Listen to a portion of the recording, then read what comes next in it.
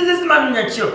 Wafanyakazi wengine wakikunywa chai wakuje kazini, yeye badala ya kunywa chai ana meza 5GB ya maneno. Kila customer anakuja kununua ngali ile siku customer amenunua ngali. Ulikuwa unamfuata huko nje unamwambia nini?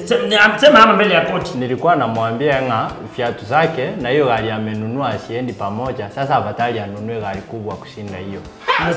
Unasikia customer that's not you. But you've been a nice guy. What happened? Mimi niko sawa. Mimi hata niliambiwa kutoka hospitali niko na shida, nikinyamaza ninakuwa mgonjwa. Unasikia sasa? According to Employment Act, you're not supposed to be rude to customers. And because you have been a good guy, I'm just giving you a warning letter. And if you come back here, I'm going to suspend you totally. Yeah, I'm going to suspend you personally. Okay. Yeah, this is the last warning. Yeah, this is the last warning, and I don't want you to be brought in this office. Toka wende, toka. You can go. Are you waiting for? Are you a waiter? We cannot go. No, sasa inakuja ndio aje sasa. Makwaka, why are you so disorganized? Your shirt is unkept, you look unkept. You come into my office with a coffee. Do you know this is a HR office? Can you have a seat here? Ananuka dignotropisis. Hey. Ngoja kidogo. Wacha niwaambie kwenye kesi itaenda. Makwaka. Mnamo tarehe 28 mwezi wa kwanza mwaka wa 2022 elezeni koti ulevi ambayo ulikuja nayo hapa ndani ya kazi. Wacha nijiende. Makwaka, we always have CCTVs in our offices. So definitely we saw everything. Mimi pale kwa kijiji kulikuwa na matanga. Unaona? Matanga na pombe zikakujiana.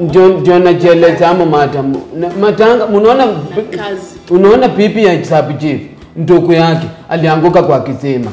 Unaona? Alafu siku ya matanga yake kukakuwa na harusi ya ndugu ya baba yangu. Sasa sherehe zikaambatana. Unaona? Kitu mimi nakumbuka nikiambiwa Makwaka, kwani ulinunua kampuni? Kemeni nimeingia hapa hata Januari ndio kuishi naisha, mtu analewa Januari saa ngapi hata?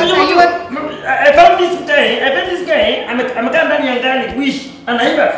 I wish I wish Mulevi.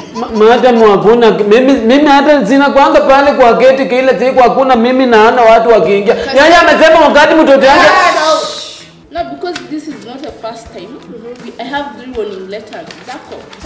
So according to the law and Employment Act, mimi niko allowed kukufuta kazi. But kwa sababu ya Kasioki kwa heshima yake, I am giving you 2 weeks suspension without pay. Go home, think whether you need to work or not. Go home.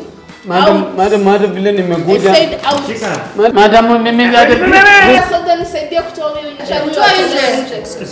Yeye ndio soja. Jitoe.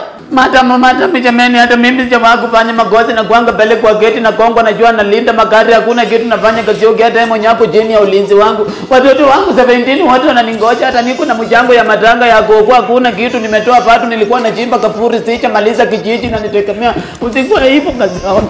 A few inches later.